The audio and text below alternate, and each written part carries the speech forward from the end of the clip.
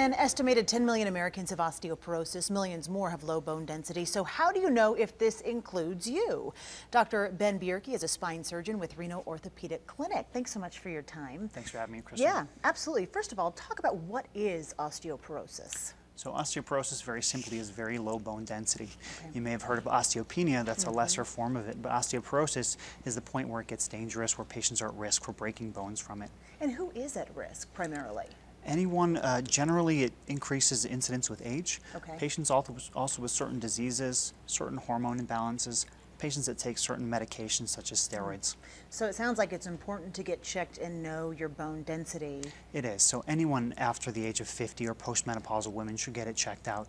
And you can get it checked out once every couple of years just to make sure it's not going up, going down, and staying the same. So how do we check it? Is there a special test or is it pretty basic? Simple x-rays. So x-rays of both your hips, both your wrists, and your spine. Those numbers get averaged and compared to someone younger than you, and then it'll calculate your risk of any kind of fracture.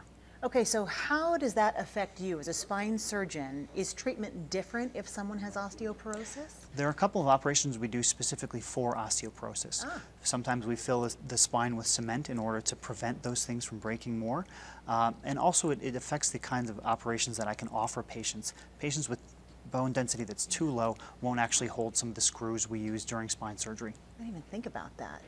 Okay, so bottom line, get tested when you know. Are there any supplements we should be taking, like right now? Vitamin D and calcium. Okay. So the very minimum amount that people should be taking is 1,000 milligrams of calcium, 600 units of vitamin D, and that goes up for patients that are slightly older than that. Okay, great. Thank you so much. Lots of information. If you still have questions, you can give them a call at 858-2222. Thanks so much. Thanks again, Kristen.